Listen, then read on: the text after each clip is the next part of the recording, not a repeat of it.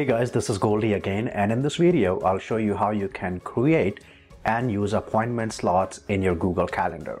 There can be multiple use cases which can be covered by appointment slots.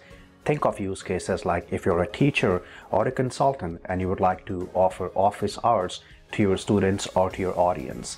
In case if you're a business owner and you're ready to listen to ideas from your people, you can publish appointment slots called business ideas and then share it with your team so that without even a need to check your freebie or doing back and forth asking for your availability, they can simply go to your appointment slots calendar, book the events, and tell you more business ideas.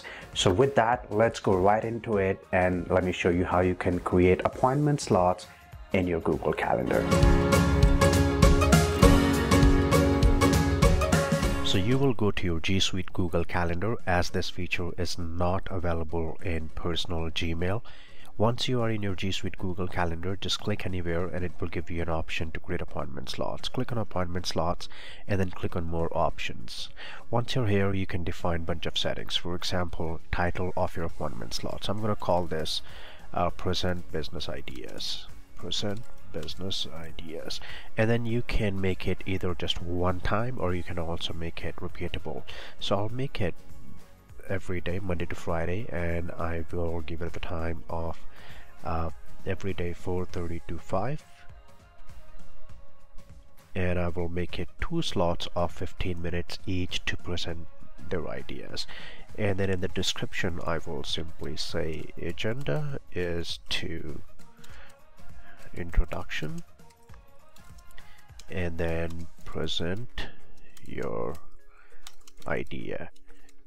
Please access the business idea template here, and then you can link the presentation or the business idea template if you want to use any template for that. So and you can't make the attachment, so that's why I'm inserting a link. For now I'm just putting it docs.google.com, but you can put your Google Slide or Google Doc link or any other link here.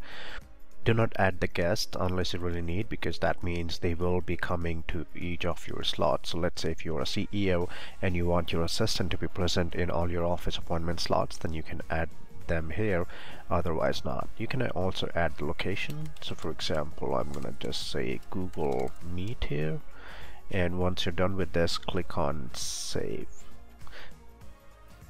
And once you're done, you will see that all your appointment slots are created for your recurring Monday to Friday, and these are shown by this grid, which means these are appointment slots. Now when you click on those, you will see this calendar appointment page. Click on that page and it will open the page of your appointment calendar where they can go and book your appointment slots. So now what you need to do is just copy this appointment slots link and then share it with anyone, and they should be able to book events on your calendar. So now let's see how does it look from the other side.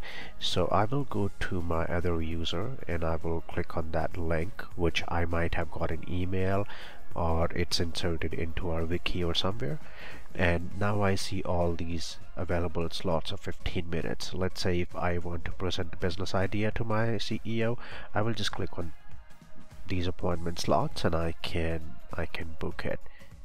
And once that's done, that will be seen in my calendar. So now when I go to my own calendar, I see that this appointment slot has been booked, and when I click on that, I can see who booked it. Also, when someone books your appointment slot, you will get an email. You can even do further tweaks to it to make it easily accessible. So for example, you can go to your DNS where you can do the mapping. So you can create a simple subdomain saying ideas.yourdomain.com, and then you can paste your, or you can redirect it to your appointment slots calendar link, so that when someone goes to, let's say, that subdomain, for example ideas.yourdomain.com, he or she will be landing to your appointment slots page, and then you can insert this ideas.yourdomain.com into your wiki or Google site, whatever you have to manage your intra-domain activities.